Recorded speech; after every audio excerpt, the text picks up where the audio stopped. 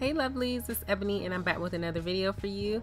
As you can see, I've already started this wash and go. I'm just showing you guys how the first half of my hair looks. This will be the second time I've used the Curls Blueberry Bliss line in years, so I wanted to see if it still holds up. I'm going to start off by putting some Shea Moisture Jamaican Black Castor Oil, Strengthen and Restore Leave-In Conditioner into the side of my hair that I haven't started, just because I really like this leave-in conditioner. It's nice and creamy and it helps to get my curls nice and clumped and ready for product. Now back to the Curls Blueberry Bliss line. I used it, I want to say about 3 years ago, and when I was using it back then, my hair absolutely loved it. I used it till it was gone. I even recorded a video where I was like super hyped for it. You could not tell me this wasn't one of the best hair products on the market right now, so I'm just curious to see if it still lives up to its name. Now, just like I did before, I'm going to start out by using the Blueberry Bliss Twist and Shout Cream. I like using the cream as my base for all my wash and goes, even though the gel does not require it. I just go ahead and add it myself. So I just take whatever feels right for each section of my hair. I'm back on, the regularly scheduled program of shingling my hair and dividing it into 100 sections, but it's all good. I'm willing to do this to try to get the results that I got years ago. Now it's time for the star of the show, the Curls Blueberry Bliss Curl Control Jelly. I loved this gel way back then. It smells delicious. It smells just like a cocktail, like a mixed drink. And you don't even really need a lot. Like what I showed you just a second ago on my hand is all you need for each section, each small section, because the gel is pretty thick. Even though it doesn't have a thick consistency, it really coats your hair in a way that makes you think, oh wow, I really don't need to use a lot of this. You can easily use too much. So for me, that's always a plus, because I have a lot of hair and I really don't like when I have a product that I can easily run through, so any product that I have that I can stretch is always a plus in my book.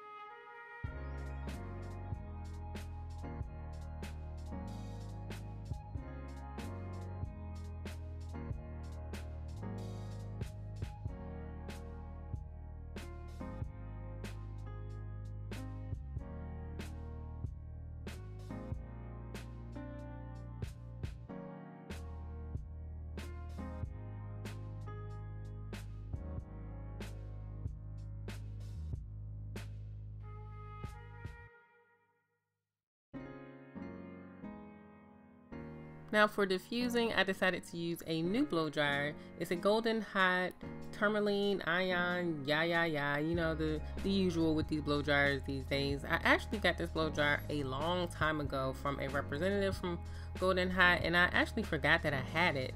Now the reason I decided to use this blow dryer instead of my usual Conair blow dryer today is because it has a actual cool setting. It has a hot, warm, and a cool setting with a high and low for speed.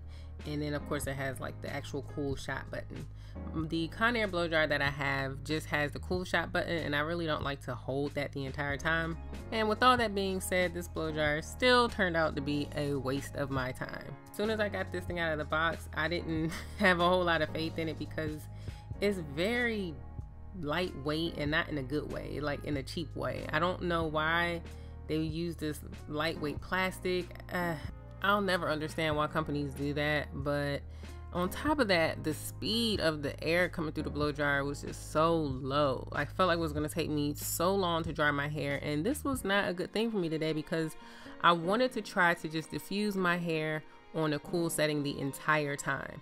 I know a lot of you guys said from my previous videos like I should try air drying my hair or sitting in front of a fan. Now air drying my hair just does not work for me. It makes my hair super frizzy, and it's almost like just a waste of a day. Well, it actually is a waste of a day. So I decided to sit in front of a fan while I did my makeup, and then I was going to come back and dry my hair with the cool setting on this blow dryer, but I ended up having to use my Conair blow dryer still. So yeah, this blow dryer was definitely a no-go. Now that my hair is dry, you can see that there was a little bit of frizz. I know it looks like I'm pretty disappointed, but I promise I'm okay.